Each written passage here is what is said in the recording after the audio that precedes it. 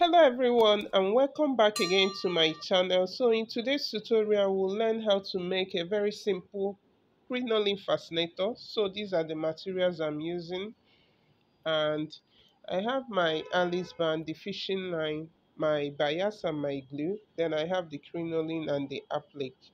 So we'll start by measuring out the Alice band. Okay, so you take your Alice band, you measure it. So from this you get the measurement you use to also cut your crinoline. So what I got here was actually 13 inches, so I'll go ahead to cut 13 inches as well on my crinoline. All right, so I measured out 13 inches and I'm just going to go ahead to cut it out. Okay, so next thing to do now is to tie the two ends of this together. So I'll be using my normal sewing thread that has the same color as my crinoline. So I'm just going to use it to tie the two ends together before we move to the next step. If this is your first time of visiting my channel, you are highly welcome and thank you for joining me in today's tutorial. I create content on how to make your hairdwear and your hairdwear designs. So I would suggest that you kindly subscribe, like and share my videos if you find value while watching it. Okay? And to all my subscribers, I appreciate you all. Thank you all for sticking with this channel. So right now, what I'm simply doing is still to tie the other end of my crinoline. And when I'm done doing this, we'll move to the next stage. This very fascinator is very simple headband that you can use for your wedding, for bridal train, and just a simple hair fascinator. So right now you can see how I've tied it. I'll go ahead to place the Alice band at the center of my crinoline, and I will go ahead to stitch it, to hand stitch it on my Alice band. So right here I'm using this fishing line. You can as well use a matching color of thread that fits your crinoline, okay? But for this tutorial I'm making use of my fishing line. All right, so that is simply what you do.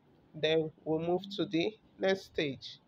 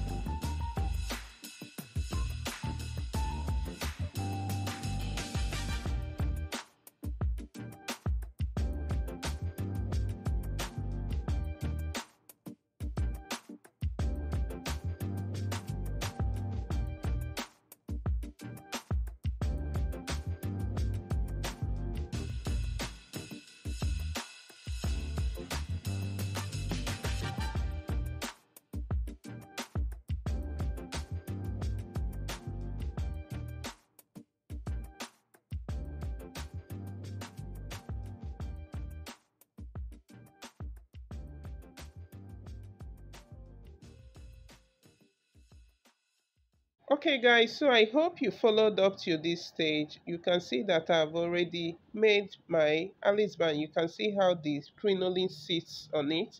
So what I'll go ahead to do right now is to apply this applique on it. You can actually use this or use your pearls, your stones, your trimmings, the lace trimmings, okay? So you can actually use anything of your choice. You can even use roses, like small, small roses or the bow tie to now go ahead to decorate this very crinoline. I hope you followed all this teaching and I hope it was easy actually to learn. I would love to see your practicals, okay? You can actually redo it and tag me to it at Nikki Collection on Instagram and also DIY Fascinators and Headpieces on Facebook, okay? So thank you for always visiting my channel and joining me in today's tutorial. I appreciate you all. So I will see you all in my next tutorial.